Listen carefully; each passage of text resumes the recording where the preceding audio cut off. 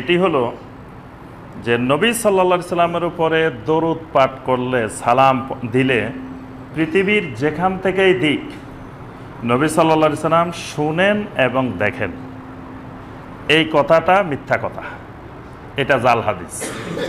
মানে নবী সাল্লাল্লাহু আলাইহি সাল্লামের মহব্বতে, নবী সাল্লাল্লাহু আলাইহি সাল্লামের ভালোবাসার অতিরঞ্জিত করে, মানে ঘুলু করে, সীমা লঙ্ঘন করে এমন পর্যায়ে নিয়ে যায়, এমন কথাবার্তা বলা হয় যেগুলোর কোরআন এবং সুন্নায় কোনো ভিত্তি নেই। তো তন্মধ্যে এটা একটা কথা যে নবী সাল্লাল্লাহু আলাইহি সাল্লামের উপরে দরুদ পাঠ করলে, আমাদের এই নদ্দা সরকার বাড়ি মসজিদ থেকেও দরুদ পাঠ করলে নবী সাল্লাল্লাহু আলাইহি সাল্লাম শুনেন, নবী সাল্লাল্লাহু আলাইহি সাল্লাম দেখেন। এরকম কথা শুনছেন কিনা? আমরা ছোটবেলা থেকে অনেক ওয়াজ মাহফিলে শুনছি, এই মাহফিলে আপনারা যে দরুদ পড়তেছেন, সোনার মদিনা থেকে রাসূল দেখতেছেন, রাসূল শুনতেছেন। এইটা সম্পূর্ণ একেবারে সনদবিহীন, ভিত্তিহীন, বানোয়াট এবং মিথ্যা কথা। আমরা এর আগে বলছি জাল হাদিস দুই রকমের, মনে আছে? এক ধরনের জাল হাদিস হয়েছে সনদবিহীন, আরেক ধরনের জাল হাদিস আছে সনদওয়ালা। সনদ আছে, সনদের পরে জাল হাদিস। আবার কিছু আছে সনদও নাই, কোনো হাদিসের কিতাবেও নাই, কিতাবেও ঢুকে নাই, কোনো সনদও নাই, মুখে মুখে জাল হাদিস। আবার আরেক ধরনের আছে সনদ আছে, কিতাবে ঢুকে গেছে, তো ওইগুলোও জাল হাদিস। দুই রকমের জাল হাদিস আছে। তো এই জাল হাদিসটা হলো সনদবিহীন জাল হাদিস, মানে এটা কোনো হাদিসের কিতাবেও ঢুকে নাই, তারপরে কোনো সনদ আকারেও ঢুকে নাই। এইগুলা শুধু কথায় কথায়, মানে মানুষ একজন থেকে একজনে শুনে আর প্রচার করে, এই জাল হাদিস। আর মাঝে মাঝে যখন এরকম জিজ্ঞাসা করবেন যে ভাই এই মুফতি সাহেব বা মাওলানা সাহেব আপনি যে এটা বললেন এটার দলিল কি, তো বলে যে সব জিনিস হাদিসে থাকা লাগে না, অনেক এলেম আছে সিনা বসিনা পাস করে। তো এই এলেম তো আপনি হাদিসের কিতাবে, তাফসিরে, কোরআনে কোথাও পাইবেন না যে এই এলেম নাকি একজনের সিনা থেকে আরেকজনের সিনায় যায়। তো এইগুলো সিনা সিনায় থাকে, মানে এই জাতীয় জাল হাদিসগুলো সিনা সিনায় থাকে। এগুলো কোনো হাদিসের কিতাবেও ঢুকে না, কোনো তাফসিরেও আসে না, কোনো জায়গায় আসে না। এগুলো শুধু সিনা সিনা। তো সিনা সিনা হলে তো ওটা দেখানো যাবে না, বাস মানে মানুষকে দেখানো থেকে মুক্ত, নিরাপদ। মানুষ চাইলে যে এটা কোথায় আছে দেখান, তো এটা তো দেখানোর কোনো কায়দা নাই, কারণ এটা সিনার ভিতরে। আর সিনার থেকে সিনা নিতে হলে একজনের সিনার সাথে আরেকজনের সিনা লাগাইতে হয়, অর্থাৎ পাগড়ি ধরতে হয়। তারপর বিভিন্ন মাধ্যমে আপনি ওনার সিনা বরাবর সিনা সিনা লাগাবেন, তাহলে আপনার মধ্যে ওই জাল কথাগুলো, মিথ্যা কথাগুলো পাস হবে। আর সহি কথাগুলো কিতাবের মাধ্যমে যায়।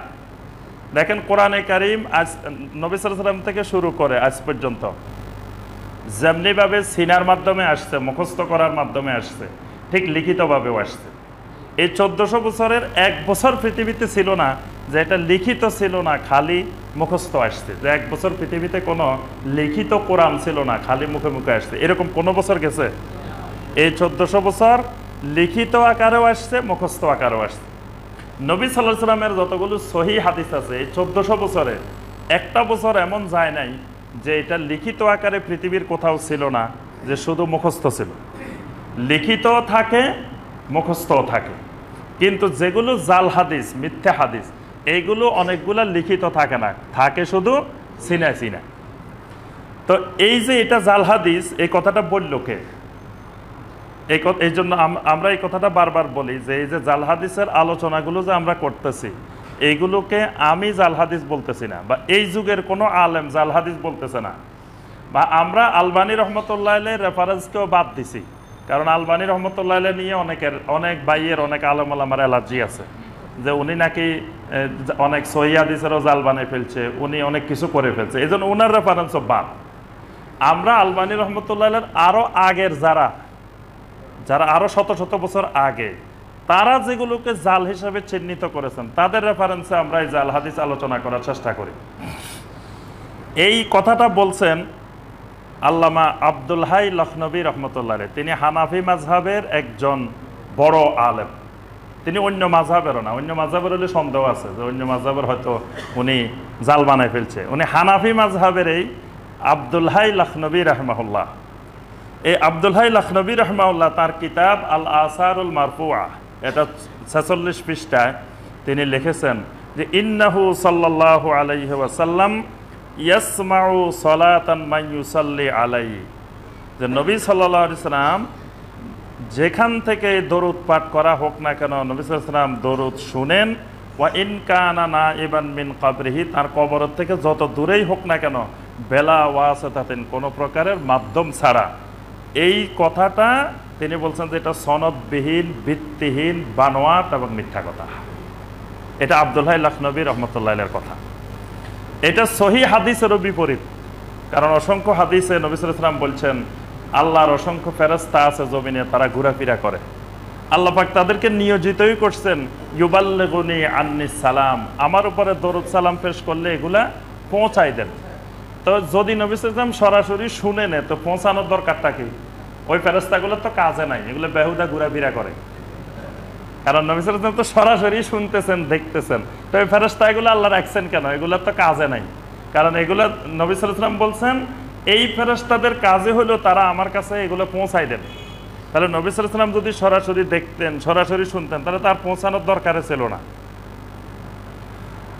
আরেকটি হাদিস আছে হায়াতুল আম্বিয়া লিল বাইহাকি, ইমাম বাইহাকির হায়াতুল আম্বিয়ার মধ্যে। এই হাদিসটিকে মুহাদ্দিসিন ইকরাম হাসান বলছেন। হাদিসটি হলো মান সাল্লা আলাইয়া ইনদা কবরি সামিতুহু, কেউ যদি আমার কবরের কাছে আমার উপরে দরুদ পেশ করে, সামিতুহু, ওই দরুদটা আমি শুনি। এখানে নবী সাল্লাল্লাহু আলাইহি ওয়াসাল্লাম বলছেন মান সাল্লা আলাইয়া ইনদা কবরি, আমার কবরের কাছে, কবরের সামনে, কবরের সামনে কেউ যদি সালাম পেশ করে সেটা শুনি। মুহাদ্দিসিন ইকরাম বলেন এই শোনাটা জাগতিক শোনা না, দুনিয়ার শোনার মতো না। দুনিয়াতে আমরা যেমন একজন আরেকজনের কথা শুনি এরকম শোনা না, এটা বারজাখি জীবনের শোনা। কারণ আমরা আছি দুনিয়ার জীবনে, নবী সাল্লাল্লাহু আলাইহি ওয়াসাল্লাম আছেন বারজাখি জীবনে। সুতরাং এই শোনাটা দুনিয়াবি কথাবার্তা মানুষ যেভাবে শুনে এরকম শোনা না, এটা বারজাখি জীবনের শোনা। এটা আল্লাহ সুবহানাহু ওয়া তাআলা ভালো করে জানেন কিভাবে নবী সাল্লাল্লাহু আলাইহি ওয়াসাল্লামকে এটা শোনানো হয়। তবে নবী সাল্লাল্লাহু আলাইহি ওয়াসাল্লাম বলছেন আমি শুনি, বাস আমরা বিশ্বাস করব নবী সাল্লাল্লাহু আলাইহি ওয়াসাল্লাম শুনেন।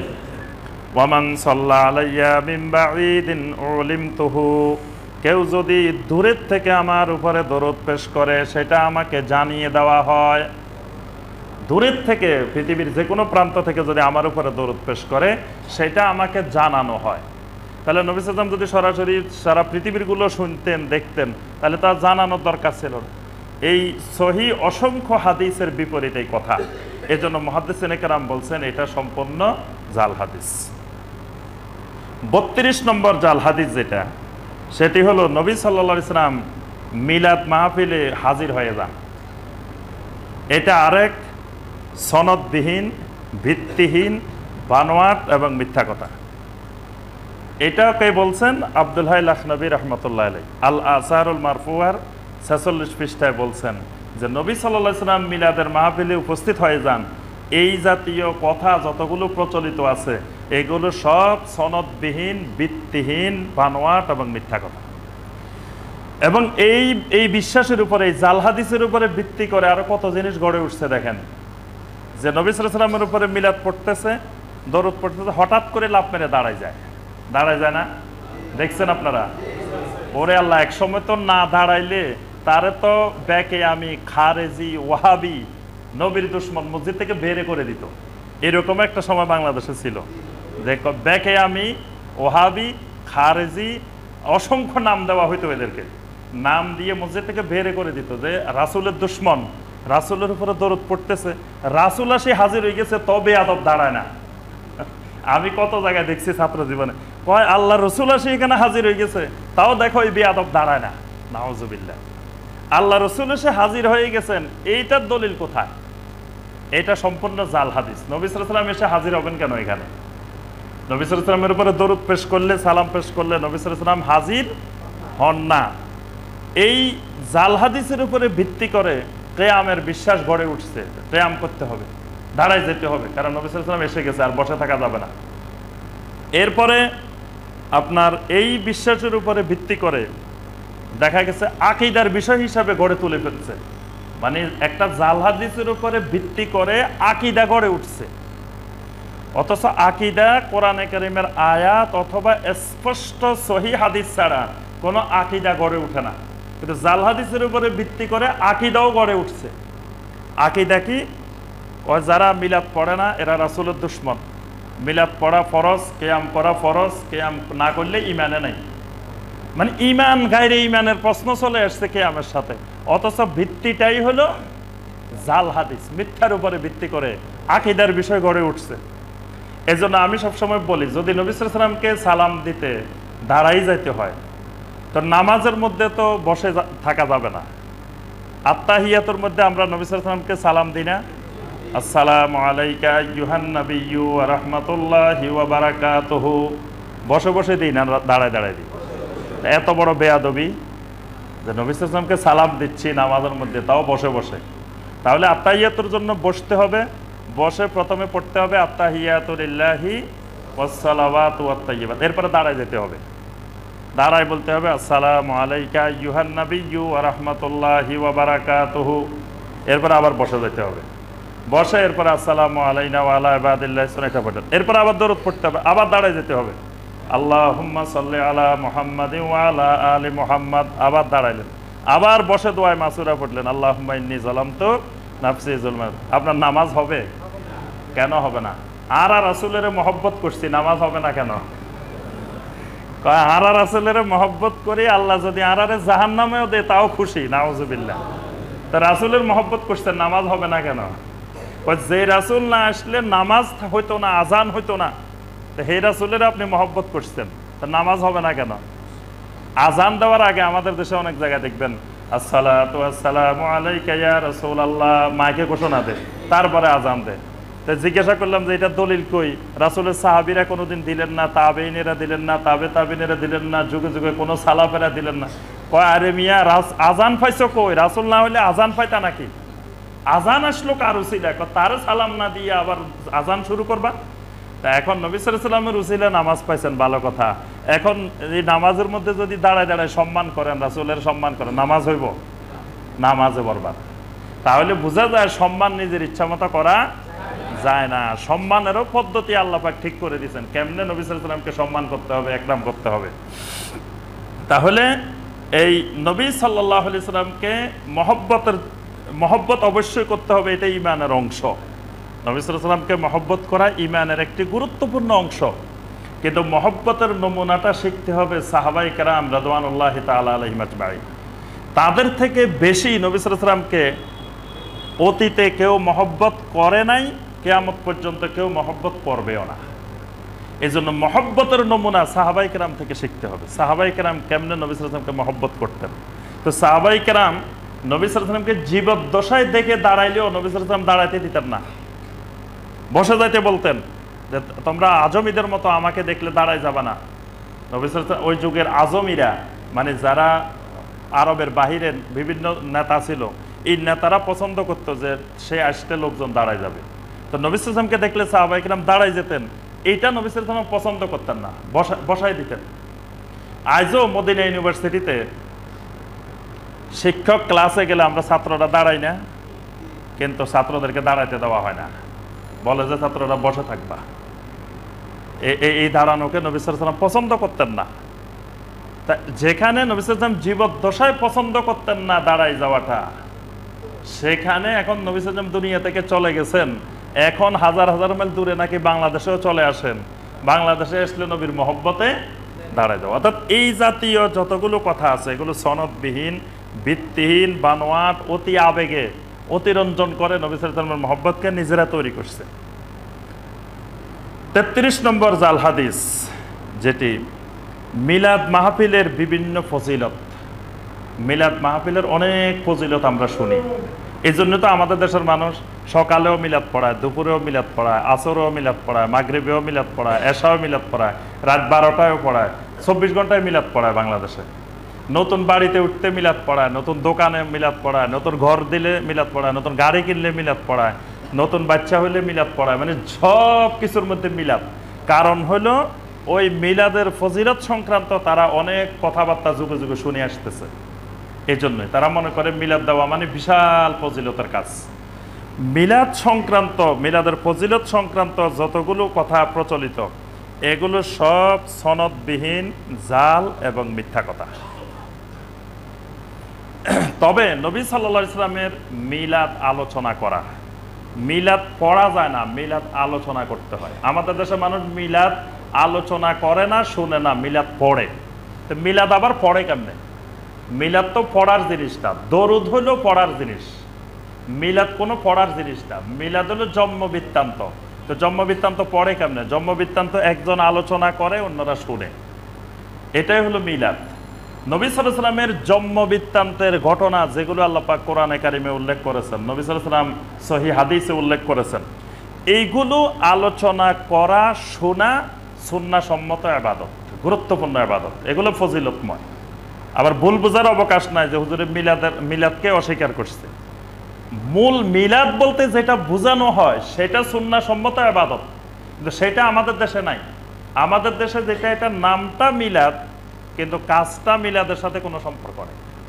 কাজ হলো কিছু কবির কবিতা, কিছু গান মিলে সংঘবদ্ধভাবে বলাটার নাম মিলাদ। বাংলাদেশে এখানে দরুদও পড়া হয় না মিলাদের মধ্যে। আমাদের দেশে যে মিলাদ মাহফিল, এখানে দরুদও পড়া হয় না।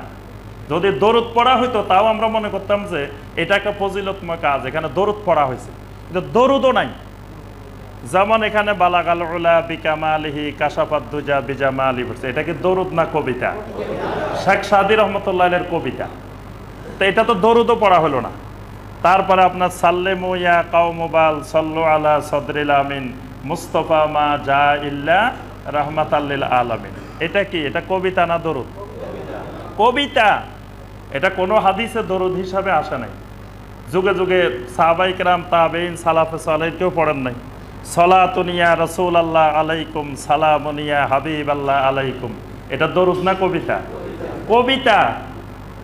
এটা কোনো হাদিসের কিতাবে, কোনো জাল হাদিসও এরকম আসে নাই যে সাহাবায়ে কেরাম, তাবেঈন কেরাম, তাবেঈন কেরাম, যুগে যুগে সালাফেরা, উলামায়ে কেরাম এইভাবে নবী সাল্লাল্লাহু আলাইহি ওয়াসাল্লামের উপরে দরুদ পেশ করতেন। তারপরে ইয়া নবী সালাম আলাইকা, ইয়া রাসূল সালাম আলাইকা, এটা দরুদ না কবিতা? কবিতা, গান। এটাও হলো নিজেদের বানানো গান। কোনো সাহাবায়ে কেরাম, তাবেঈন কেরাম, সালাফেরা কখনো এইভাবে পড়ছেন, এটার কোনো জাল হাদিসও নাই। তাহলে মিলাদের নামে যেটা চলতেছে, এটার সাথে মিলাদের কোনো সম্পর্ক নাই। এখানে কিছু কবিতা, কিছু গান এবং মাঝে মাঝে কিছু সেরেকি কথাবার্তাও এর মধ্যে সংযুক্ত করা হয়। মাঝে মাঝে ওই যে ইয়া নবী সালাম আলাইকা পড়ার সময় যে কবিতাগুলো, গানগুলো বলা হয়, এই অসংখ্য গানের মধ্যে সেরেকি কথাও আছে। অর্থাৎ নবী সাল্লাল্লাহু আলাইহি ওয়াসাল্লামের মহব্বতে গান গাইতে গিয়ে অসংখ্য সেরেকি কথাও আছে।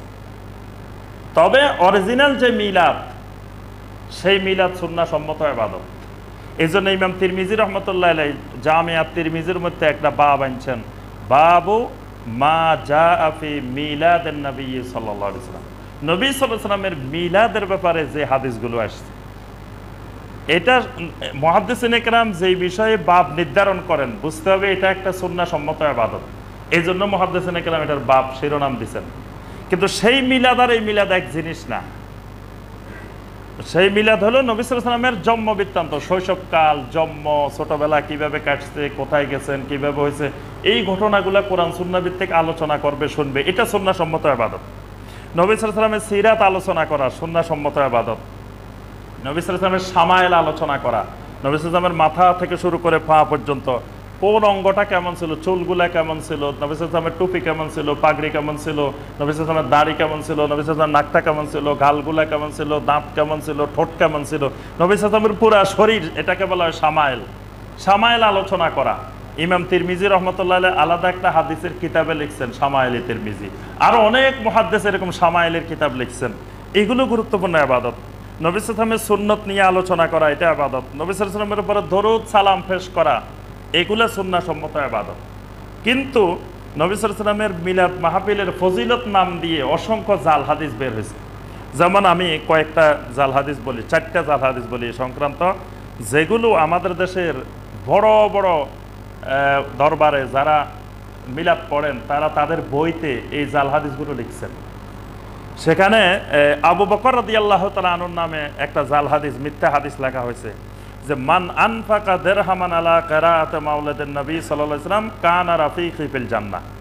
যে আবু বকর রাদিয়াল্লাহু তাআলা আনহুর নামে এই হাদিস, যে নবী সাল্লাল্লাহু আলাইহি ওয়াসাল্লাম বলছেন, যে ব্যক্তি আমার মিলাদের জন্য, মিলাদ পড়ার জন্য 1 দিরহাম খরচ করবে, সেই জান্নাতে আমার সাথী হয়ে যাবে। কি সুবহানাল্লাহ না নাউজুবিল্লাহ? নাউজুবিল্লাহ। মিথ্যা কথা। এটার কোনো রেফারেন্স নাই, কোন হাদিসের কিতাবে আছে এটার কোনো উল্লেখ নাই। লেখা আছে ব্র্যাকেটে আল হাদিস। আল হাদিস মানে ওই যে মুফতি সাহেব লিখছে ওই মুফতি সাহেবের হাদিস। আল হাদিসটা কার? এটা কি ইমাম বুখারী রাহিমাহুল্লাহ হলে বুখারীর এত নম্বর হাদিস বা এত নম্বর পৃষ্ঠা, সহিহ মুসলিমের এত নম্বর পৃষ্ঠা, বা অমুক তিরমিজির এত নম্বর পৃষ্ঠা, তাবারানির এত পৃষ্ঠা, লেখা আছে খালি আল হাদিস। মুহাদ্দিসিনে কেরাম এটা খুঁজে খুঁজে কোথাও পান নাই এই হাদিস। মিথ্যা কথা। ওমর রাদিয়াল্লাহু তাআলা আনহু নামে হাদিস বানানো হয়েছে, মান আযযামা মাওলাদান নবী সাল্লাল্লাহু আলাইহি ওয়াসাল্লাম ফাকাদ আহাইয়াল ইসলাম। যে ব্যক্তি নবী সাল্লাল্লাহু আলাইহি ওয়াসাল্লামের মিলাদকে সম্মান করলো সে ইসলামকে জীবিত করলো। এটাও মিথ্যা কথা, জাল হাদিস। ওসমান রাদিয়াল্লাহু তাআলা আনহুর নামে মিথ্যা কথা বানানো হয়েছে, মান আযযামা মাওলাদান নবী সাল্লাল্লাহু আলাইহি ওয়াসাল্লাম ফাকান্নামা শহীদা গাজওয়ায়ে বদর আও হুনাইন। নবী সাল্লাল্লাহু আলাইহি ওয়াসাল্লাম বলছেন যে মিলাদ, নবী সাল্লাল্লাহু আলাইহি ওয়াসাল্লামের মিলাদকে সম্মান করলো সেই যেন বদর অথবা হুনাইনের শহীদদের সমপর্যায়ে পৌঁছে গেল। বানানো কথা, মিথ্যা কথা। আলী রাদিয়াল্লাহু তাআলা আনহুর নামে বানানো হয়েছে, মান আযযামা মাওলাদান নবী সাল্লাল্লাহু আলাইহি ওয়াসাল্লাম ওয়া কানা সাবাবান ফি কিরাআতিহি লা ইয়াখরুজু মিনাদ দুনিয়া ইল্লা বিল ঈমান। যে ব্যক্তি নবী সাল্লাল্লাহু আলাইহি ওয়াসাল্লামের মিলাদকে সম্মান করবে সে ঈমান নিয়ে দুনিয়া থেকে বিদায় নিবে। এটাও মিথ্যা কথা, জাল হাদিস। এগুলো সব সনদবিহীন, কিতাববিহীন, বানানো বানোয়ার মিথ্যা জাল কথা। 34 নম্বর যেই জাল হাদিসটি আমরা আলোচনা করব সেটি হলো যে নবী সাল্লাল্লাহু আলাইহি সাল্লামকে আলেমুল গায়েব বিশ্বাস করা। যে নবী সাল্লাল্লাহু আলাইহি সাল্লাম গায়েবের এলেম জানেন, নবী সাল্লাল্লাহু আলাইহি সাল্লামের কাছে গায়েবের এলেম আছে। এই জাতীয় কথা আমাদের দেশে বাংলাভাষী মানুষের মধ্যে শোনা যায়, যে বলে যে নবী সাল্লাল্লাহু আলাইহি সাল্লাম আলেমুল গায়েব, নবী সাল্লাল্লাহু আলাইহি সাল্লাম গায়েব জানেন। নবী সাল্লাল্লাহু আলাইহি সাল্লাম গায়েব নিজের থেকে কিছুই জানেন না। নবী সাল্লাল্লাহু আলাইহি সাল্লামকে আল্লাহ পাক যতটুকু গায়েবের এলেম জানিয়েছেন ততটুকুই নবী সাল্লাল্লাহু আলাইহি সাল্লাম জানেন। গায়েবের এলেম তো আমরাও জানি, আমরা জানেন না? কোরআনে কারীম পুরাটাই তো গায়েবের এলেম, কিন্তু আল্লাহ সুবহানাহু ওয়া তাআলা গায়েবকে প্রকাশ করে দিয়েছেন। যখন প্রকাশ করে দেওয়া হয় এটা আর গায়েব থাকে না। কিন্তু কোরআনের এই কথাগুলো যদি আল্লাহ পাক আমাদেরকে না জানাইতেন আমরা কোনোদিন জানতাম না, এগুলো গায়েবের বিষয়। নবী সাল্লাল্লাহু আলাইহি সাল্লামের অসংখ্য হাদিস গায়েবের বিষয় আমাদেরকে জানানো হয়েছে। তাহলে তো আমরাও গায়েব জানি, যদিও ধরা হয় যে নবী সাল্লাল্লাহু আলাইহি সাল্লাম গায়েব জানেন, তো আমরাও তো গায়েব জানি। অর্থাৎ নবী সাল্লাল্লাহু আলাইহি সাল্লাম আলেমুল গায়েব ছিলেন না, আলেমুল গায়েব একমাত্র আল্লাহ সুবহানাহু ওয়া তাআলা। তবে গায়েবের যে জিনিসগুলো নবী সাল্লাল্লাহু আলাইহি সাল্লামকে জানিয়েছেন, আল্লাহ পাক যে জিনিসগুলো জানিয়েছেন নবী সাল্লাল্লাহু আলাইহি সাল্লাম সেই জিনিসগুলোই জানতেন। এই জন্য মোল্লা আলী কারি রাহমাহুল্লাহ, আব্দুল হাই লাখনবী রাহমাহুল্লাহ, ওনারা সকলেই বলছেন যে নবী সাল্লাল্লাহু আলাইহি সাল্লাম আলেমুল গায়েব। এই সংক্রান্ত যত বর্ণনা আছে, যত হাদিস আছে, এই সবগুলো হাদিস জাল হাদিস, মিথ্যা কথা। নবী সাল্লাল্লাহু আলাইহি সাল্লাম এই সংক্রান্ত কোনো হাদিস বর্ণনা করেন নাই, বরং কোরআনে কারিমের অসংখ্য আয়াত দিয়ে আল্লাহ পাক স্পষ্ট করেছেন যে নবী সাল্লাল্লাহু আলাইহি সাল্লাম গায়েবের কিছুই জানেন না। আমরা কয়েকটা আয়াত এবং হাদিস উল্লেখ করি এই সম্পর্কে। সূরা আন-নামলের 65 নম্বর আয়াত আল্লাহ পাক স্পষ্ট করে বলছেন, কুল লা ইয়ালামু মান ফিস সামাওয়াতি ওয়াল আরদিল গায়বা ইল্লাল্লাহ। রাসূল আপনি দুনিয়ার মানুষদেরকে জানিয়ে দিন আসমান আর জমিনে যত গায়েবের বিষয় আছে একমাত্র আল্লাহ রাব্বুল আলামিন ছাড়া আর কেউ জানেন না। যদি রাসূল জানতেন তাহলে বলতেন যে ইল্লা রাসূলুহু সাল্লাল্লাহু আলাইহি সাল্লাম, একমাত্র তার রাসূলই জানেন আর কেউ জানেন না। কিন্তু এখানে আল্লাহ পাক বলছে একেবারে কেউ জানে না, মানুষ, জিন, ফেরেশতা কেউ গায়েবের কোনো এলেম, আসমান জমিনের কোনো কিছু আল্লাহ ছাড়া কেউ জানেন না। সূরা আল-আনআমের 58 নম্বর আয়াতে আল্লাহ পাক বলছেন ওয়া ইনদাহু মাফাতিহুল গায়বি লা ইয়ালামুহা ইল্লা হু। অনেক সময় আরবের মুশরিকরা বা বিভিন্ন জন যুগে যুগে নবীদের কেন্দ্রিক শিরক করতে গিয়ে মনে করত তো গায়েব তো একটা না, গায়েব আছে শত শত। তো একটা দুটা চাবি আল্লাহ পাক ওই নবীকে বা রাসূলকে দিয়ে দেন। তো মাঝে মাঝে নবীর দরকার হলে ওই চাবি খুলে ওই গায়েবের জিনিসগুলো জেনে নিতেন। এরকম বিশ্বাস শয়তান মানুষের মধ্যে ঢুকাইছে। এই জন্য আল্লাহ পাক এই সন্দেহকে দূর করছেন, ওয়া ইনদাহু মাফাতিহুল গায়বি, গায়েবের যত চাবি আছে সমস্ত চাবি একমাত্র আল্লাহর কাছে। আল্লাহ পাক একটা চাবিও কাউকে দেন নাই। লা ইয়ালামুহা ইল্লা হু, ওই গায়েবের বিষয়গুলো একমাত্র তিনি ছাড়া আর কেউ জানেন না। আল্লাহ পাক কতবার স্পষ্ট করেছেন কোরআনে কারিমে এই বিষয়টা। সূরা আল-আনআমের 50 নম্বর আয়াত, সূরা হুদের 31 নম্বর আয়াত আল্লাহ পাক এখানেও স্পষ্ট করছেন কুল লা আকুলু লাকুম ইনদি খাযাইনুল্লাহি ওয়ালা আ'লামুল গায়বা ওয়ালা আকুলু লাকুম ইন্নী মালাক। রাসূল আপনি বলুন, লা আকুলু লাকুম, আমি তোমাদেরকে কখনো বলি না, ইনদি খাযাইনুল্লাহ, আমার কাছে আল্লাহর ভান্ডার আছে, আল্লাহর ভান্ডারগুলো আমার কাছে আছে, এই কথা আমি তোমাদেরকে কখনো বলি না। ওয়ালা আ'লামুল গায়বা, আমি তোমাদেরকে এই কথাও বলি না আমি কখনো গায়েবের কিছুই জানি, আমি গায়েবের কিছু জানি, এই কথাও আমি তোমাদেরকে বলি না। আমার কাছে আল্লাহর কোনো ভান্ডারও নাই, আমি গায়েবেরও কিছুই জানি না। ওয়ালা আকুলু লাকুম ইন্নী মালাক, তোমাদেরকে এই কথাও আমি কখনো বলি না যে আমি একজন ফেরেশতা, আমি ফেরেশতা, এই কথাও তোমাদেরকে বলি না। ইন আত্তাবিউ ইল্লা মা ইউহা ইলাইয়া, আমি শুধুমাত্র আমার উপরে যে ওহী আসে সেই ওহীগুলার ইত্তেবা করি। সুবহানাল্লাহ, শুধু ওহীর ইত্তেবা করি, ওহীর অনুসরণ করি আমি, এর বাহিরে আমি আর কিছুই জানি না। ওহীর মাধ্যমে যেটা জানানো হয় সেটাই জানি। সূরা আল আরাফের 188 নম্বর আয়াত, কুল লা আমলিকু লিনাফসি নাফআন ওয়ালা দাররান ইল্লা মা শাআল্লাহ। রাসূল আপনি বলুন, আমি আমার নিজের উপকার করার, নিজের ক্ষতি করারও মালিক নই। আমি নিজে আমার কোনো উপকার, নিজের উপকার নিজে করতে পারি না, নিজের ক্ষতি নিজে করতে পারি না। ইল্লা মা শাআল্লাহ, আমার উপকার ক্ষতি করারও মালিক একমাত্র আল্লাহ রাব্বুল আলামিন। ওয়ালাউ কুনতু আ'লামুল গায়বা লাস্তাকসারতু মিনাল খায়র, আমি যদি গায়েব জানতাম তাহলে কল্যাণের অনেক কিছু আমি লাভ করতাম। ওয়ামা মাসানিয়াসু, আমাকে কোনোদিন কোনো বিপদ আপদ স্পর্শ করতো না। আমি যদি গায়েব জানতাম তাহলে উহুদের ময়দানে আমি যে এই বিপদে পড়বো, আমার যে মাথা ফেটে যাবে, দাঁত ভেঙে যাবে, এই বিষয় তো আমি আগে থেকে জানি ফেলতাম, তাহলে আমি ওইভাবে সতর্ক থাকতাম। কিন্তু রাসূল সাল্লাল্লাহু আলাইহি ওয়াসাল্লামকে আগে থেকে জানতেন। আরও এরকম অসংখ্য ঘটনা। আয়েশা রাদিয়াল্লাহু তাআলা আনহাকে নিয়ে বনু মুস্তালিকের যুদ্ধ থেকে আসার পরে মুনাফিকদের ষড়যন্ত্রে নবী সাল্লাল্লাহু আলাইহি ওয়াসাল্লাম কিছুদিন কি কষ্ট পাইলেন, কি যন্ত্রণা পাইলেন। তিনি যদি গায়েব জানতেন, বলে ফেলতেন যে আমি গায়েব জানি, আয়েশা নির্দোষ, এই সার্টিফিকেট নবী সাল্লাল্লাহু আলাইহি ওয়াসাল্লাম দিয়ে দিতেন। কিন্তু নবী সাল্লাল্লাহু আলাইহি ওয়াসাল্লাম এই সার্টিফিকেট দেন নাই যতক্ষণ না ওহী আসে। সিরাতে নববিয়ার মধ্যে একটি হাদিস এসেছে, হাদিসটির সনদ হাসান। একবার নবী সাল্লাল্লাহু আলাইহি ওয়াসাল্লামের ওট হারাই গেছে। তখন যায়েদ ইবনে লাসিত নামক একজন ব্যক্তি বলে উঠল, আন্নাহু নাবিয়্যুন ওয়া ইউখবিরুকুম আন খাবরিস সামা ওয়া হুয়া লা ইয়াদরি আইনা নাকাতুহু।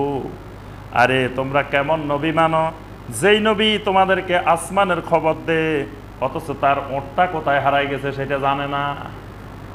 লোকটা এসে বলতেছে, এই সাহাবীরা, এই মুসলমানেরা, তোমাদের নবী প্রতিদিন তোমাদেরকে আসমানের খবর দিতে পারে, আসমানের খবর শোনায়, তো তার ওটটা কোথায় হারাই গেছে সেটা তিনি বলতে পারে না। এরকম ঠাট্টা করে উপহাস করে বলতেছে। তো তখন নবী সাল্লাল্লাহু আলাইহি ওয়াসাল্লাম বললেন, ইন্না রাজুলান ইয়াকুলু কাযা ওয়া কাযা, একটা লোক তোমাদেরকে এরকম এরকম বলছে। ওয়া ইন্নী ওয়াল্লাহি লা আ'লামু ইল্লা মা আল্লামানি আল্লাহ, আল্লাহর কসম আমাকে আমার আল্লাহ যতটুকু জানান এর বাহিরে আমি কিছুই জানি না। আল্লাহর কসম, আল্লাহ সুবহানাহু ওয়া তাআলা আমাকে যতটুকু জানান এর বাহিরে আমি কিছুই জানি না। ওয়াকাদ দাল্লানিল্লাহু আলাইহা, এই মাত্র আল্লাহ রাব্বুল আলামিন আমাকে জানাই দিয়েছেন, ওয়াহিয়া ফি শিআবে কাযা কাদ হাবাসাতহা শাজারাতুন, আমার ওই উটটা অমুক জায়গায় অমুক উপত্যকার মধ্যে গাছের সাথে আটকা পড়ে গেছে, গাছের মধ্যে লতা সহ আটকে গেছে, আমার উটটা আসতে পারতেছে না, ওই উপত্যকা আছে। এইটাও আমি জানতাম না, আমাকে মাত্র আল্লাহ সুবহানাহু ওয়া তাআলা জানাইছেন। তাহলে নবী সাল্লাল্লাহু আলাইহি ওয়াসাল্লাম যদি গায়েব জানতেন তাহলে তো আগেই বলে দিতেন, আরে মিয়া তোমরা উট খোঁজো কেন, ওই যে অমুক জায়গায় আছে, বলে দিতেন। কিন্তু নবী সাল্লাল্লাহু আলাইহি ওয়াসাল্লাম যতক্ষণ না আল্লাহ পাক জানাইছেন ততক্ষণ বলতে পারেন নাই যে অমুক জায়গায় উটটা আছে। বরং কাফেররা, মুশরিকরা, অন্যরা এসে ঠাট্টা বিদ্রুপ করতেছে যে আসমানের খবর বলতে পারে, তোমাদের উট কোথায় হারাইছে সেটাও বলতে পারে না। তাহলে নবী সাল্লাল্লাহু আলাইহি ওয়াসাল্লাম তখন গায়েবের দাবি করেন নাই, সেখানেও স্পষ্ট করে দিয়েছেন যে আমার আল্লাহ আমাকে জানাইছেন। একজন সাহাবী মারা গেলেন, ওসমান ইবনে মাজুন রাদিয়াল্লাহু তাআলা, তার উপাধি ছিল আবু সায়েব। তো উম্মুল আলা রাদিয়াল্লাহু তাআলা আনহা, এটা সহিহ আল বুখারীর হাদিস, উম্মুল আলা রাদিয়াল্লাহু তাআলা আনহা নামক একজন মহিলা সাহাবী আসি বলতেছে, শাহাদাতি আলাইকা লাকাদ আকরামাকাল্লাহ, আমি সাক্ষ্য দিচ্ছি ও ওসমান ইবনে মাজুন, আল্লাহ রাব্বুল আলামিন তোমাকে সম্মানিত করেছেন। মহিলা সাহাবী বলতেছেন যে আমি মনে প্রাণে সাক্ষী দিচ্ছি আল্লাহ তোমাকে সম্মানিত করছেন। আল্লাহ রাসূল এই কথাটা শুনে রয়েছে। শোনার পরে নবী সাল্লাল্লাহু আলাইহি ওয়াসাল্লাম বললেন, ওয়ামা ইউদরিকা আন্নাল্লাহা আকরামাহু, ও উম্মুল আলা, তুমি কেমন করে জানলে এই সাহাবীকে আল্লাহ সম্মানিত করছে? ক্বালাত কুলতু লা আদরি বিআবি আনতা ওয়া উম্মি ইয়া রাসূলুল্লাহ ফামান ইউকরিমুহুল্লাহ, আমি বললাম আল্লাহর কসম আমি আসলে কোনো দলিল প্রমাণে জানি না, তবে আমার মা বাবা আপনার জন্য উৎসর্গ হয়ে যাক, এই লোকের যদি আল্লাহ সম্মানিত না করে সম্মানিত করবে কাকে? মহিলা বলতেছে, রাসূল, যে এই দিনদার নেককার সলেহীন যারা আমরা এত দেখছি, এরে যদি সম্মানিত না করে তা আল্লাহ সম্মানিত করবে কাকে? এই জন্য আমি সাক্ষ্য দিচ্ছি আল্লাহ তাকে সম্মানিত করছে। তখন নবী সাল্লাল্লাহু আলাইহি ওয়াসাল্লাম বললেন, আমা হুয়া ফাকাদ জাআহু ওয়াল্লাহিল ইয়াকিন ওয়াল্লাহি ইন্নী লা আরজু লাহু আল খায়র ওয়া মা আদরি ওয়াল্লাহি ওয়া আনা রাসূলুল্লাহ মা ইউফালু বি, আল্লাহর কসম আমিও দৃঢ় বিশ্বাস রাখি আল্লাহ যেন তাকে ভালো কিছু দেয়, এটা আশা করি। তবে শোনো, আল্লাহর কসম আমি আল্লাহর রাসূল হয়েও জানি না এই লোকটার সাথে আল্লাহ কেমন আচরণ করবেন।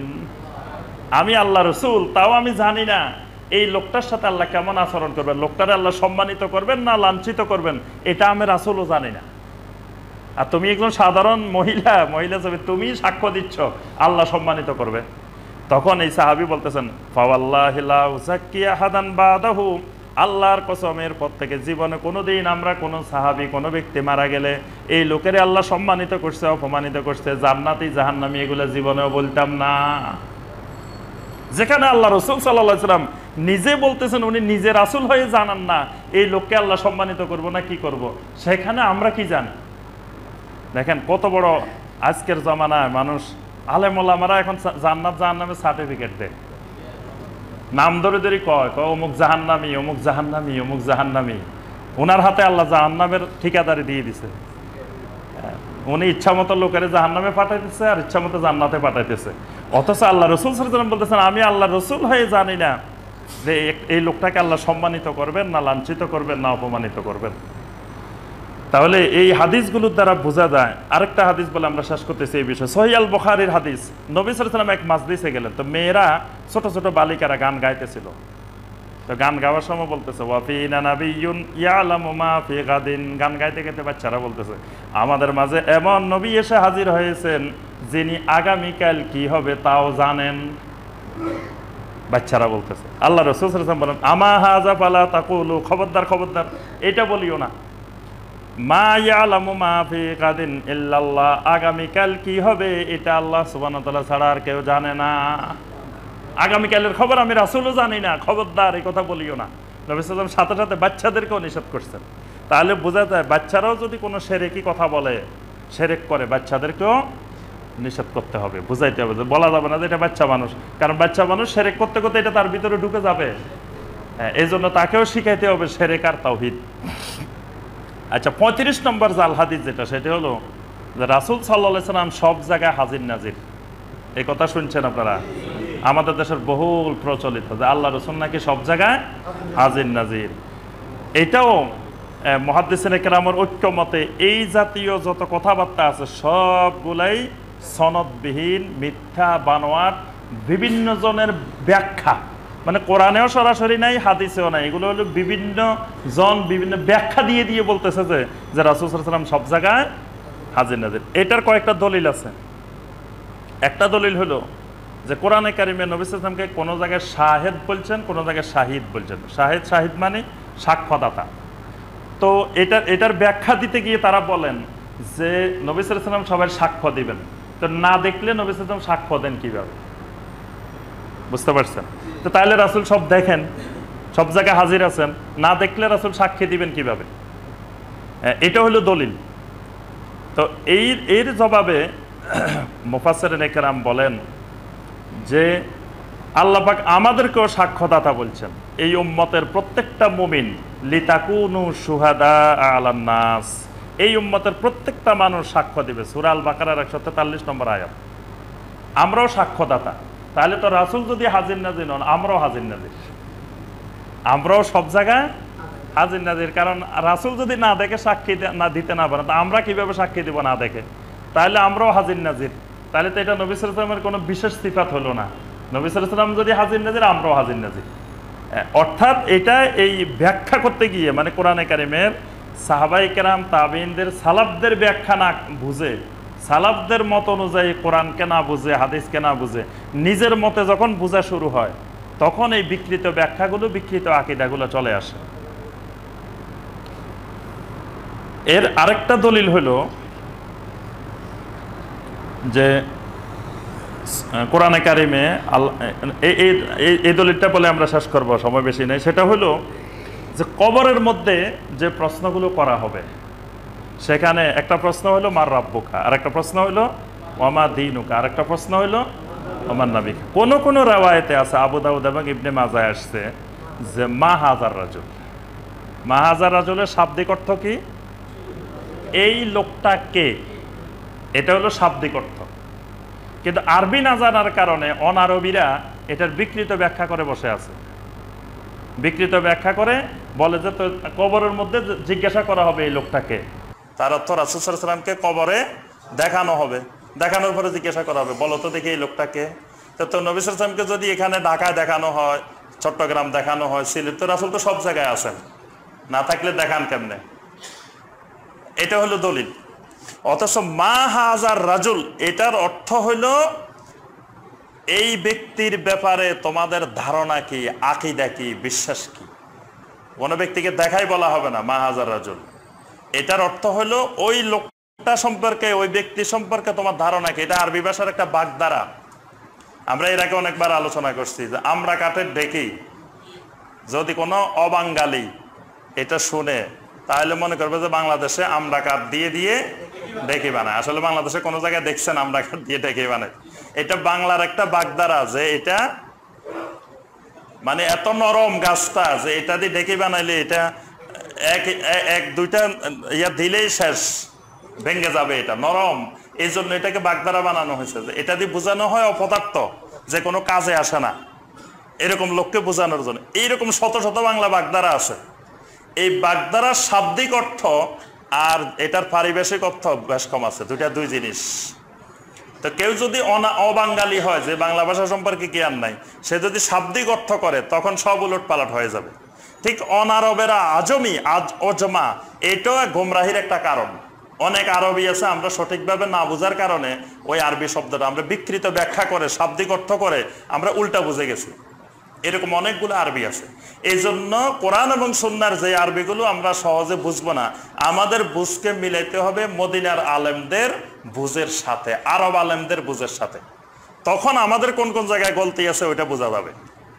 ঠিক পৃথিবীর যেই দেশে মানুষ বাংলা শিখুক, বাংলা শেষে আসে আমাদের সাথে মিলে দেখতে হবে। না মিলাইলে তার বাংলা ঠিক হবে না, ভুল থাকে যাবে, অসংখ্য ভুল থাকে যাবে। কারণ আমরা হলাম জন্মগত অরিজিনাল বাংলা ভাষাভাষী মানুষ। বাংলা ভাষা পৃথিবীর মধ্যে সবচেয়ে ভালো জানি আমরাই। তো সুতরাং চায়না হোক, ইংলিশ হোক, জাপানি হোক, যেই বাংলা শিখুক, আমাদের থেকে এসে সর্বশেষ মিলাই নিতে হবে যে তার বাংলাটা ঠিক আছে কিনা। ঠিক এরকম কোরআন হাদিসের আরবিটাও আমরা যা শিখি, যা বুঝি, যা জানি, সর্বশেষ মক্কা মদিনার ওলামায়ে কেরামদের সাথে যে মিলাই দেখতে হবে যে আমরা যে বুঝছি এটা ঠিক আছে কিনা, নাকি আমরা শাব্দিক অর্থ বুঝে বসে আছি। এই মা হাজার রাজুল অর্থ অসংখ্য আরো হাদিসে মা হাজার রাজুল উল্লেখ আছে। অর্থাৎ এখানে যেই রাসূল সাল্লাল্লাহু হাজির নাজির বলা হয়, এটার সবগুলার মূলে হলো বিভিন্ন আয়াত এবং হাদিসের নিজস্ব ব্যাখ্যা। ওই ব্যাখ্যার কারণে এটাকে বলা হয়, কিন্তু এটার সুস্পষ্ট কোনো দলিল প্রমাণ নাই। 36 নম্বরে যে জাল হাদিসটা আমরা আলোচনা করবো সেটা হলো পাক পাঞ্জাতন। পাক পাঞ্জাতন শুনছেন? বাংলাদেশে বহুল প্রচলিত, সব জায়গায় দেখবেন এরকম একটা হাত ছবি আছে, ছবির মধ্যে আঙ্গুল 5টা, এরকম হাত একটা আছে, এটার নাম পাক পাঞ্জাতন। এটা দেখি যে ওই দিন আমি এক জায়গায় দেখলাম গাড়ির মধ্যে লটকা রেখেছে এরকম হাত একটা। জিজ্ঞেস করলাম কি ভাই? উপরে দিয়ে লেখা আছে যে এটা গাড়ির মধ্যে লটকা রাখলে ব্যবসা বাণিজ্য বরকত হয়। তারপরে ঘরের মধ্যে মানুষ লটকা রাখে, বিভিন্ন জায়গায় লটকা রাখে। পাক পাঞ্জাতন শরীফ, শরীফও লাগানো আছে, পাক পাঞ্জাতন শরীফ। অথচ এই পাক পাঞ্জাতন শিয়াদের একটি ভ্রান্ত আকীদা। সে শিয়াদের ভ্রান্ত আকীদাটা আমাদের এখানে সুন্নিদের মধ্যে ঢুকে গেছে। শিয়ারা নবী সাল্লাল্লাহু আলাইহি সাল্লাম আলী রাদিয়াল্লাহু তাআলা আনহু, ফাতেমা রাদিয়াল্লাহু তাআলা আনহা, হাসান রাদিয়াল্লাহু তাআলা আনহু, হুসাইন রাদিয়াল্লাহু তাআলা আনহু, এই পাঁচজনকে মিলিয়ে তারা পাক পাঞ্জাতন বানাইছে। এই জন্য তারা রাসূলে পাক, আলীয়ে পাক, ফাতেমা পাক, হাসানে পাক, হুসাইনে পাক, পাঁচ পাক মিলাই তারা পাক পাঞ্জাতন বানায়। পাঞ্জাতন মানে পাঁচ। শিয়ারা আহলে বায়েত বলতে শুধুমাত্র আলী, হাসান, হুসাইন, ফাতেমা এই চারজনকে আহলে বায়েত মনে করে। কিন্তু আমরা সুন্নিরা আহলে বায়েত বলতে এই চারজনের বাহিরে নবী সাল্লাল্লাহু আলাইহি ওয়াসাল্লামের স্ত্রীদেরকেও আমরা আহলে বায়েতের অন্তর্ভুক্ত মনে করি। কারণ স্পষ্ট অসংখ্য আয়াত এবং হাদিস আছে যেখানে নবী সাল্লাল্লাহু আলাইহি ওয়াসাল্লামের স্ত্রীরাও নবী সাল্লাল্লাহু আলাইহি ওয়াসাল্লামের আহলে বায়েত, নবী সাল্লাল্লাহু আলাইহি ওয়াসাল্লামের ছেলেরাও আহলে বায়েত। কিন্তু শিয়ারা বাকিদেরকে আহলে বায়েত মনে করে না, শুধুমাত্র এই আলী রাদিয়াল্লাহু তাআলা আনহুর ফ্যামিলিটাকে, চারজনকে, এটাকে আহলে বায়েত মনে করে। এই জন্য তারা আহলে বায়েতের এই চারজনের সাথে নবী সাল্লাল্লাহু আলাইহি ওয়াসাল্লামকে মিলিয়ে তারা পাক পাঞ্জাতন বানায় নিচ্ছে। পাক পাঞ্জাতনের পাঁচজনকে তারা মাসুম মনে করে। কিন্তু আমরা আলী রাদিয়াল্লাহু তাআলা আনহুকে সম্মান করি সাহাবী হিসাবে, খলিফা হিসাবে, সালেহীন হিসাবে, দিনদার হিসাবে, আলেম হিসাবে। কিন্তু তারা সম্মান করে আলী রাদিয়াল্লাহু তাআলা আনহুকে আলিয়্যু ওয়ালিয়্যুল্লাহ। তারা আজানের মধ্যেই বলে আশহাদু আল্লাহ ইলাহা, আশহাদু আন্না মুহাম্মাদার রাসূলুল্লাহ, দুইবার বলার পরে তারা দুইবার বলে আশহাদু আন্না আলিয়্যু ওয়ালিয়্যুল্লাহ। শিয়াদের আজান শুনে দেখবেন তারা আলীর জন্য দুইটা বাক্য বৃদ্ধি করে আজানের মধ্যে, যে ওয়ালিউল্লাহ। তারপরে কাবার মধ্যে তাওয়াফের মধ্যে দেখবেন, তাওয়াফের মধ্যে আমি এবারও শুনে আসছি শিয়ারা জোরে জোরে বলতেছে যে লা ইলাহা ইল্লাল্লাহু মুহাম্মাদুর রাসূলুল্লাহ ওয়া আলিয়্যু ওয়ালিয়ুল্লাহ। এইভাবে জোরে চিৎকার দিয়ে দিয়ে বলতেছে যে ওয়া আলিয়্যু ওয়ালিয়ুল্লাহ। একজনের নেতৃত্বে সবাই পড়তেছে, একজন বলতেছে আর বাকিরা শুনে শুনে পড়তেছে। অর্থাৎ তারা আলীকে রাসালতের অধিকারী, নবুয়তের অধিকারীর সমপর্যায়ে নিয়ে গেছে, নবীর পর্যায়ে নিয়ে গেছে। আমরা আলী রাদিয়াল্লাহু তাআলা আনহুকে সাহাবার পর্যায়ে, খোলাফায়ে রাশেদিন, মাহদিয়িনের পর্যায়ে রাখি। এই জন্য তারা আলী রাদিয়াল্লাহু তাআলা আনহু বলে না, আলী কাররামাল্লাহু ওয়াজহাহু বলে। আলী রাদিয়াল্লাহু তাআলা আনহু বলে না, আলী আলাইহিস সালাম বলে। নবীদের শানে আমরা যেমন বলি ইব্রাহিম আলাইহিস সালাম, জাকারিয়া আলাইহিস সালাম, মুসা আলাইহিস সালাম, তারা বলে আলী আলাইহিস সালাম, ফাতেমা আলাইহিস সালাম, হাসান আলাইহিস সালাম, হুসাইন আলাইহিস সালাম। তারা এদেরকে নবুয়তের মতো মনে করে, মাসুম মনে করে, নিষ্পাপ মনে করে। এরকম অসংখ্য আকীদা এদের কেন্দ্রিক, তাদের শিরকি আকীদা আছে।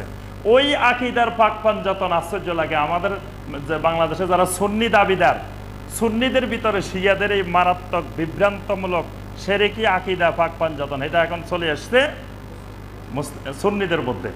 এই বিষয়ে যত কথা আছে সবগুলাই বানোয়াট এবং জঘন্য মিথ্যা কথা, শিরকি কথা, কুফরি কথা।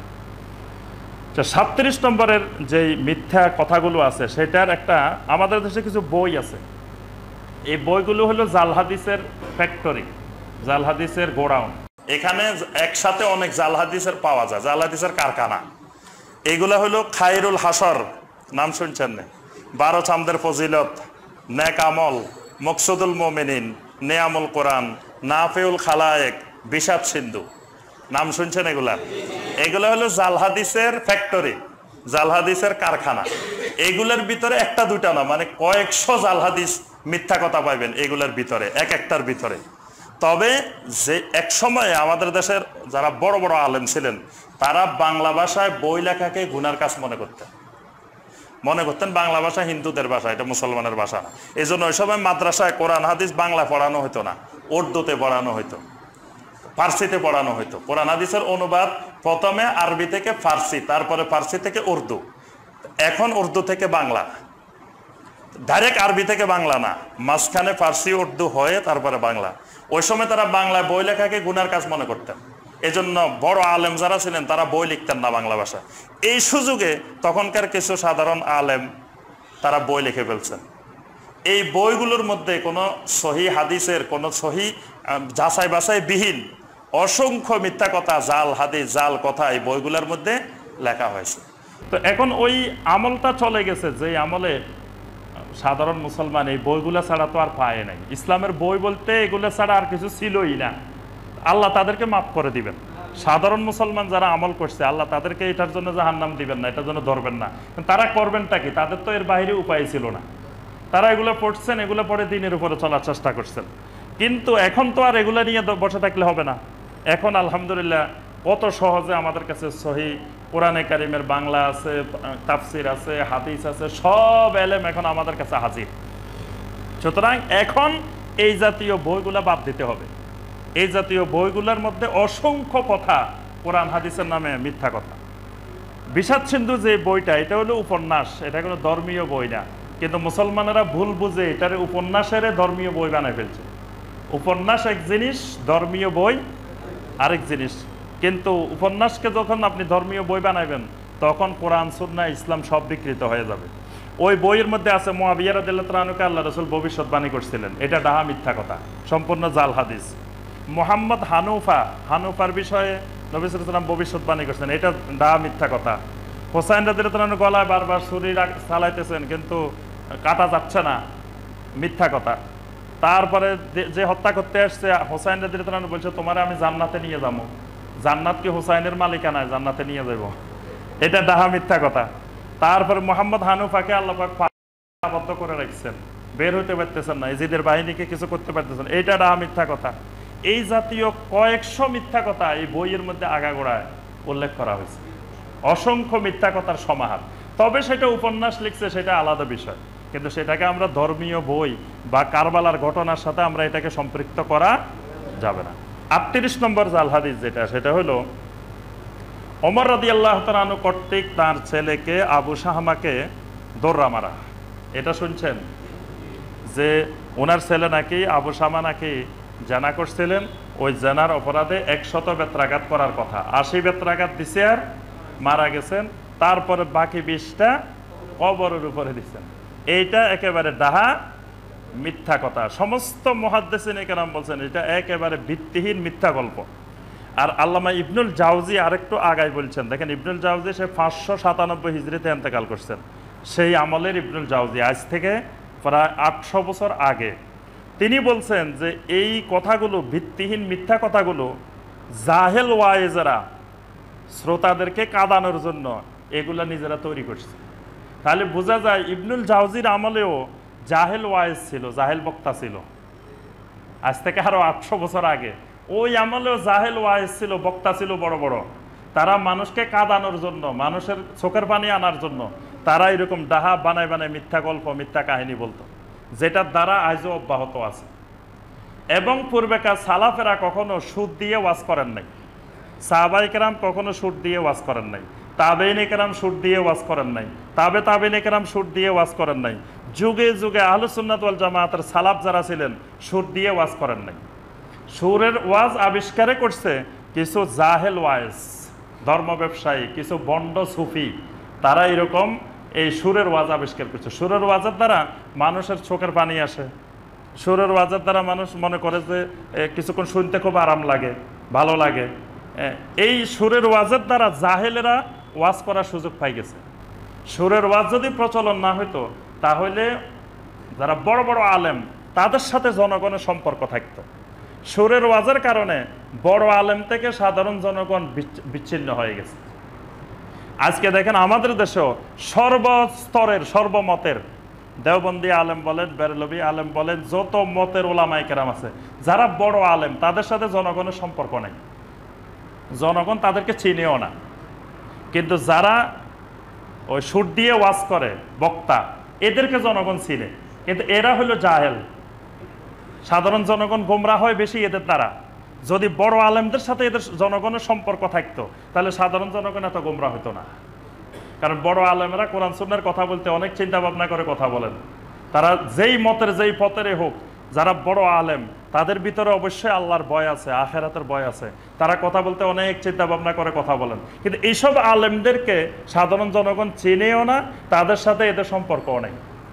এসব ওলামায়ে কেরাম শুধু মাদ্রাসায় দার্স দিচ্ছেন, তাদরিস দিচ্ছেন, এই লেখাপড়ার মধ্যে, এলেমের মধ্যে সীমাবদ্ধ আছেন। সাধারণ জনগণের সাথে তাদের সম্পর্ক নেই। কারণ সাধারণ জনগণ এদেরকে ওয়াজ করতে আনলে মানুষ 10 জন হবে না, আর জাহেল একটা আনি বসাই দিলে লক্ষ লক্ষ মানুষ। এখন এই লক্ষ লক্ষ মানুষগুলা ওই বড় আলেমের থেকে বিচ্ছিন্ন হয়ে ওই জাহেল সুরকার ওয়াজে তারা গোমরাহি শিখতেছে আর দিন থেকে বিচ্ছিত হয়ে যাচ্ছে।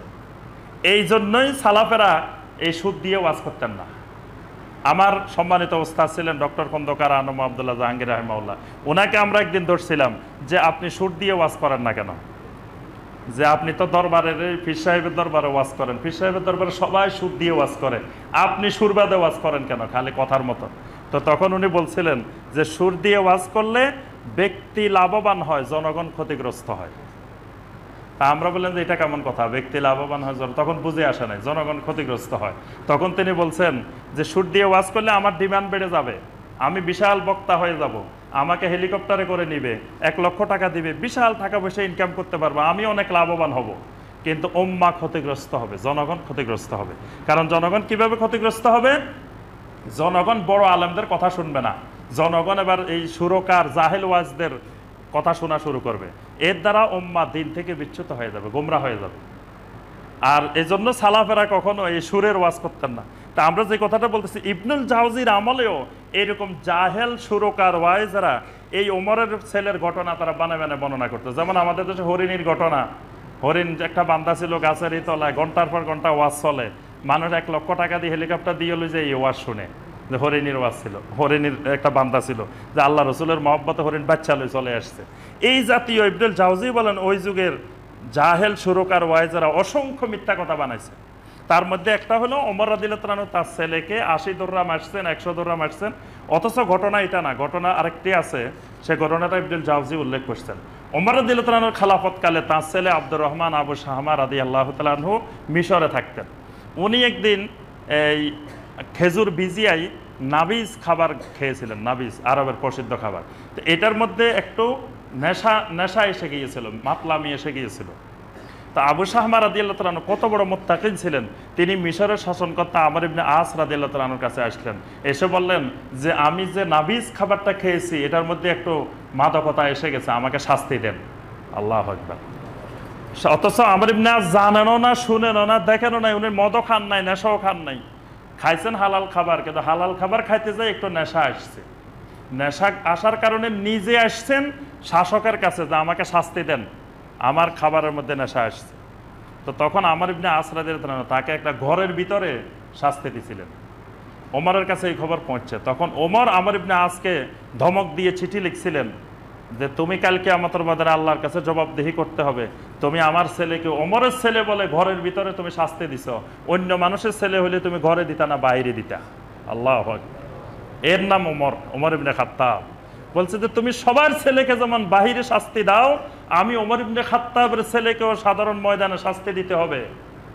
আমি ওমরের ছেলে বলে তুমি ঘরের ভিতরে শাস্তি দিছো, এটা তুমি বড় ক্ষতির গুনার কাজ করছো, বড় আল্লাহর নাফরমানি করছো।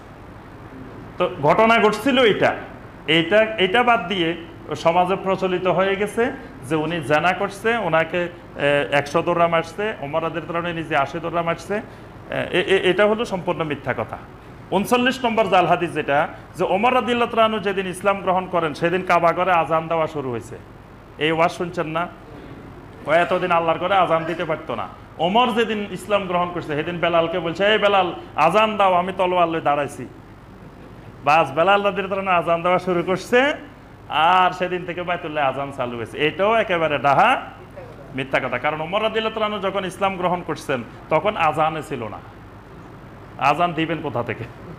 ওমর রাদিয়াল্লাহু তাআলার ইসলাম গ্রহণের 6 বছর পরে আজান চালু হয়েছে।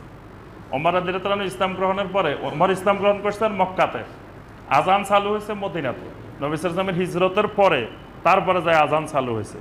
তো এখানে মক্কা মুকাররমায় আজান দেওয়া হতো না, বাইতুল্লাহর চতুর্পাশে এমনি নবী সাল্লাল্লাহু আলাইহি ওয়াসাল্লাম আজানবিহীন সালাত আদায় করতেন। তবে এই কথাটা ঠিক যে ওমর রাদিয়াল্লাহু তাআলা ইসলাম গ্রহণের আগে সাহাবায়ে কেরাম যে কঠিন একটা নির্যাতনের শিকার হচ্ছিলেন, ওমর রাদিয়াল্লাহু তাআলা ইসলাম গ্রহণের পরে এই নির্যাতনের মাত্রাটা কমে গেছে। এবং বাইতুল্লাহর আশেপাশে যখন নবী সাল্লাল্লাহু আলাইহি ওয়াসাল্লাম সাহাবীরা সালাত আদায় করতেন তখন অনেকে বাধা দিত, কিন্তু ওমর রাদিয়াল্লাহু তাআলা ইসলাম গ্রহণের পরে আর এই সালাত আদায়ের ক্ষেত্রে বাধা দিত না।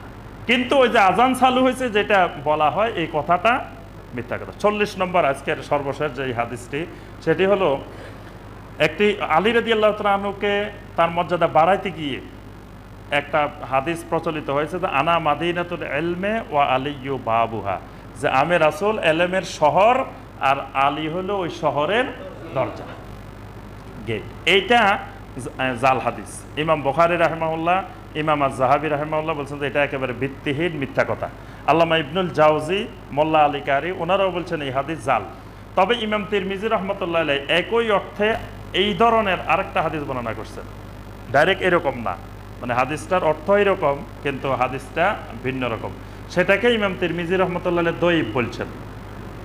আর তবারানি এবং মুস্তাদরাকে হাকিমের মধ্যে এই ধরনের একটা হাদিস আসছে, সেই হাদিসটাকেও কোনো কোনো মুহাদ্দিসিন কেরাম দঈফ বলছেন, আবার কেউ কেউ জাল বলছেন। অর্থাৎ আলী রাদিয়াল্লাহু তাআলা আনহুর এলেমের ব্যাপারে কারো কোনো দ্বিমত নাই। আলী রাদিয়াল্লাহু তাআলা আনহু বিশাল সাহাবায়ে কেরামের মধ্যে বড় এলমের অধিকারী ছিলেন। আলী রাদিয়াল্লাহু তাআলা আনহুর যে খুতবা, আলী রাদিয়াল্লাহু তাআলা আনহুর খুতবার একটা বই আছে নাহজুল বালাগা, বইটার নাম হলো নাহজুল বালাগা। ইরানে সবচেয়ে দামি বই, মর্যাদাবান বই নাহজুল বালাগা। মানে তারা কোরআনের পরে, নবী সাল্লাল্লাহু আলাইহি ওয়াসাল্লামের সুন্নাহর পরে সবচেয়ে গুরুত্বপূর্ণ বই মনে করেন নাহজুল বালাগা, আলী রাদিয়াল্লাহু তাআলা আনহুর খুতবার সংকলন। আলী রাদিয়াল্লাহু তাআলা আনহুর খুতবাগুলো শুনলেই বোঝা যায় যে আলী রাদিয়াল্লাহু তাআলা আনহু কেমন আলেম ছিলেন, কেমন খতিব ছিলেন। আজকে আমাদের দেশে ওলামায়ে কেরাম খুতবা দেওয়ার বই খুঁজে পায় না। 12 চান্দের খুতবা, তারপরে রুহানি খুতবা, বিভিন্ন রকমের বিভিন্ন নামে খুতবা বানানো আছে। অথচ আলী রাদিয়াল্লাহু তাআলা আনহুর ওই খুতবা থেকে আমাদের দেশে কোনো খুতবা দেওয়া হয় না। যদি আলী রাদিয়াল্লাহু তাআলা আনহুর এই খুতবাগুলোও আমাদের দেশে খুতবা হিসাবে প্রচলন হইতো, তাহলেও কিন্তু মানুষ, জনগণ অনেক উপকৃত হইতো। কারণ আলী রাদিয়াল্লাহু তাআলা আনহুর খুতবাগুলো এলেমে ভরা। তবে আলী রাদিয়াল্লাহু তাআলা আনহুর খুতবা থেকে খুতবা দেওয়া কষ্ট আছে। আরবি ভাষাটা সহজ ভাষা না, কঠিন ভাষা, ওইটা আবার বুঝতে অনেক কষ্ট হবে ওলামায়ে কেরামদের। তবে ওইটাকে সহজ করে আমরা যদি এত নিজেরা খুতবার বই, খুতবার প্রচলন না করে আলী রাদিয়াল্লাহু তাআলা আনহুর খুতবাটাকে আমরা বেশি প্রচার করতে পারতাম, তাহলে সাহাবাদের মানহাজ, সাহাবাদের